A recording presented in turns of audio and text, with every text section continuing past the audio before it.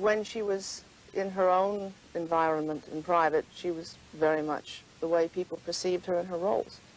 You know, the dynamic, fighting, scrapping, tough woman. And that's the way she was, you know. She wasn't really alive. She was just existing, unless she was in the middle of a fight. And it could be a fight over which ashtray you used on which table, or an artistic battle over a script. Can you possibly have one lasting memory of your mother that I don't really think so. I don't really think so. If I had to categorize her, I'd say she was a great star. That's who she wanted to be. That's what she was. And as a mother? As a mother, she was a great star.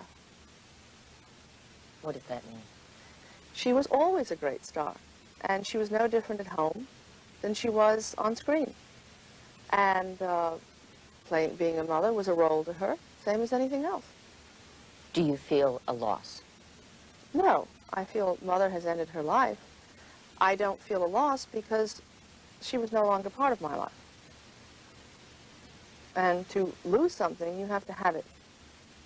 And she was not part of my life, except as, yes, she is my mother, and yes, she is out there being the living legend, you know. So she's still out there as the legend, and no less a part of my life now than she has been for the last 5 years. Was there any role that your mother really hated?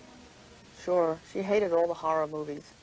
She hated all the Hush Hush Sweet Charlottes and all the nannies and all of that phase of her life when she couldn't get any other role. She had to work for the money? Oh, yes. We all have to earn a living.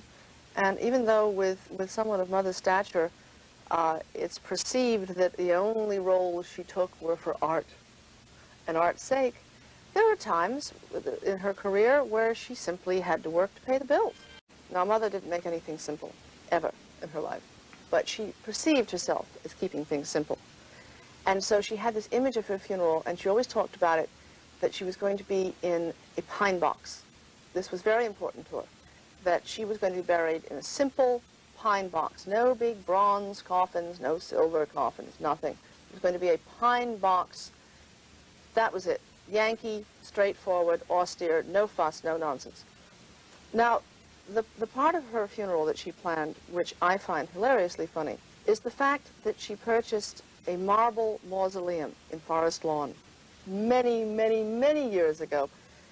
And it has a statue of Diana out in front, which she had carved to look like me. Great, huge marble statue. She may have regretted that in later years. It's huge, and it's ornate, and it's, I think, quite ridiculous. Did she take you to go see it? Oh, yes. Oh, she's taken everybody to see it. So we had tours of this. She even took Mike Wallace there when she was on his show to show him her mausoleum. And her mother is buried there, and her sister is buried there, and she always talked to Ruthie when she was there.